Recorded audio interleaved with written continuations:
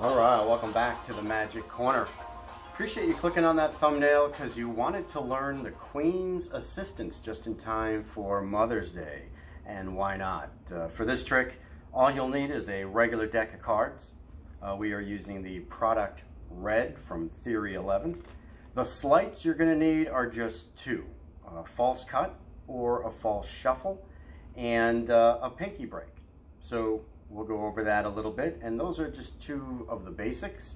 And the setup, you'll start with two black queens on the table. You'll start with the two red queens on the top of the deck. And that's it. So now that you know all that, let's just dive right into it. All right, let's get right into it. You start again with the two queens, the black ones, on the table. The two red queens are on top of the deck. Now you're going to do your false cuts, your false shuffles. You are going to keep those two queens on top of the deck.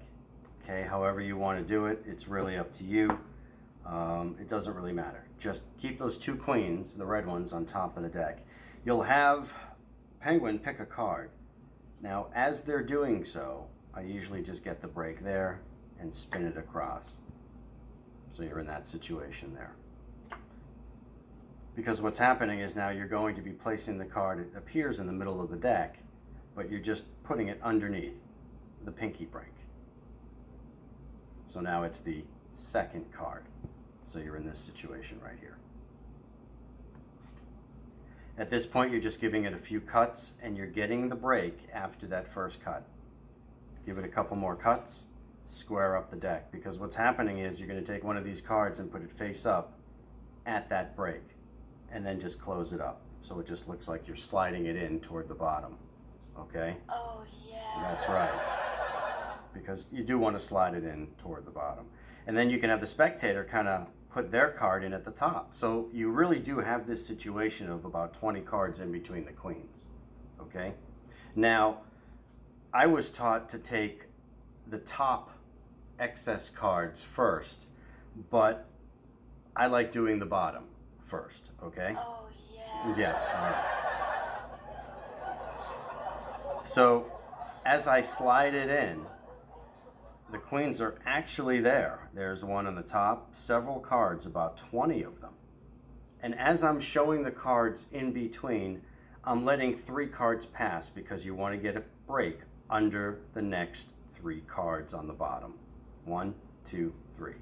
As you square them up, you act as if you are taking all the cards on the bottom of the queen, the excess, showing them, and then taking the excess off the top of the queen. So now it appears you have several cards in between the queens. Don't go all the way to the bottom. You don't want to flash. You're in this situation here. You do have 3 extra cards on the bottom of the queen where that pinky break was. But it appears as you do this and spread the cards, don't flash, it appears that the 2 queens have all these cards sandwiched in between. So now the trick is pretty much self-working. Have the penguin or spectator cut the deck and now go through the same process. But do the top cards first. Take the excess on top of the queen, show the cards and put them aside, and now take the excess on the bottom of the queens.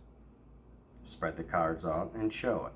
Now you're in this situation with 3 face down cards in between the 2 queens. Square them up nice and slow, pick up the cards, drop the middle card, then drop the 2 face up queens. You basically have your queens, they have found their assistance in helping find your selected card. Okay, so this situation here,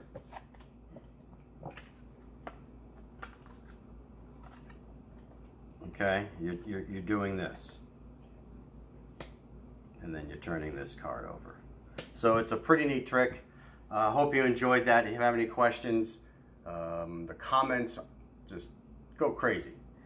But we do appreciate you watching, and that's fun to do. Practice it up. And don't forget to subscribe and, of course, like this video. So on behalf of Penguin and myself, thanks for watching. And until next time, we will see you around the corner.